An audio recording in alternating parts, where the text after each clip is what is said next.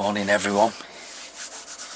I say morning, it's just gone 4:30 in the morning and I'm going out for a quick day sesh. So like I say, it's 4:30. I'm in my shed at the minute. I've just nipped out here to grab me a tripod that I'll need today. So yeah, that was it. I'm just off for the day. I'll give you a bit more information about the lake and where I'm fishing and everything when I get there, but like I said, I've just nipped out into the shed to quick grab me a tripod, and then I've already loaded the car, all the gears in. So yeah, I'll give you a quick flip you around, quick tour of my shed while I'm in here. Bit of bait and whatnot. Yeah, that's what I've just nipped in for, just pick my tripod up.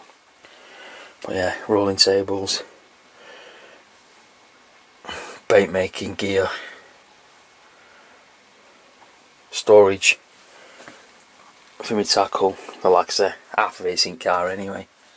And then whipping back round to, again, more storage, baits, clothing, more bait, footwear.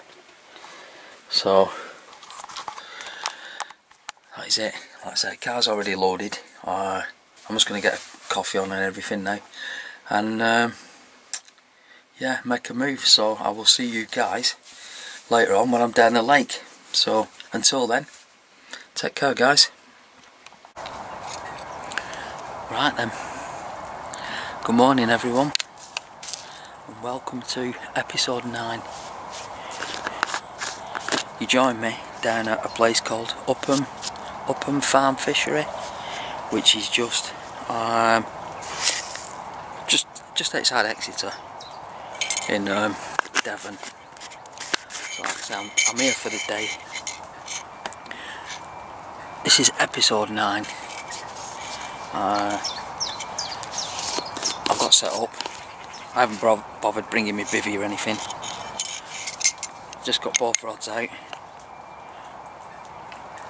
I'm just using my usual setups on them.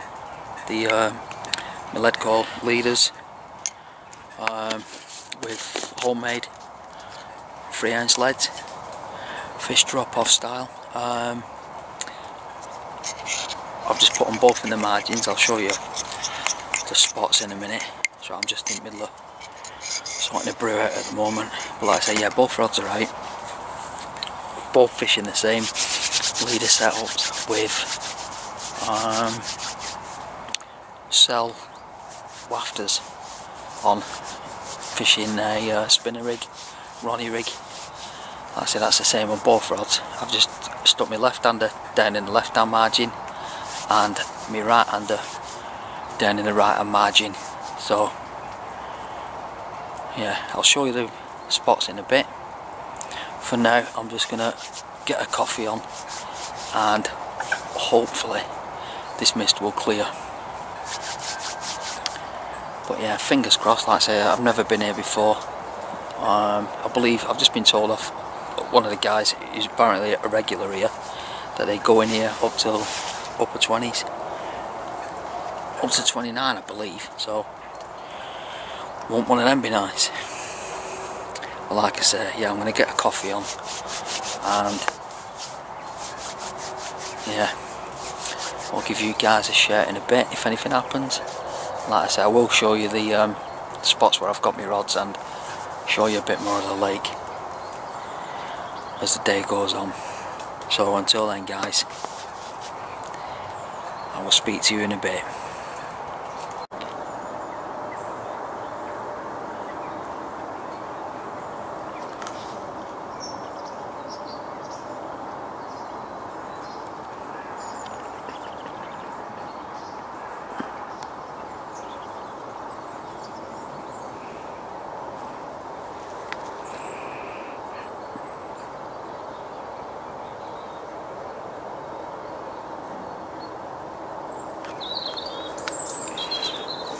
Like I said, this is where I am.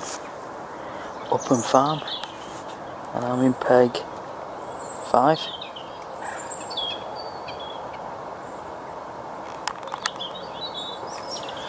Like I say, I've got my left hander right there, right tight to that reed bulrush. That's me right hander, again right in the corner. So like I say, I'm in peg 5, and then the next peg along is that one over there, which is peg 6. There's no pegs from that one all the way around to me on this side. So yeah, right hander's in that side, and my left hander is literally right here.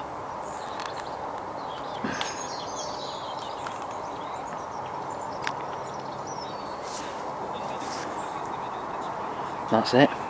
That's base camp.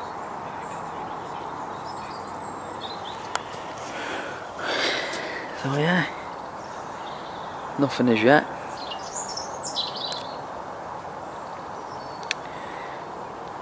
At least all that mist is cleared. That's fingers crossed. We will get into 1 or even 2. 1 would be nice. You only need to catch 1 for it not to be a blank.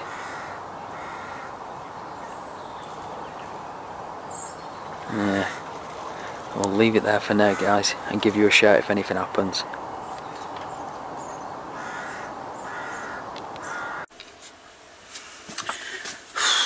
Right then, guys, that is it, unfortunately.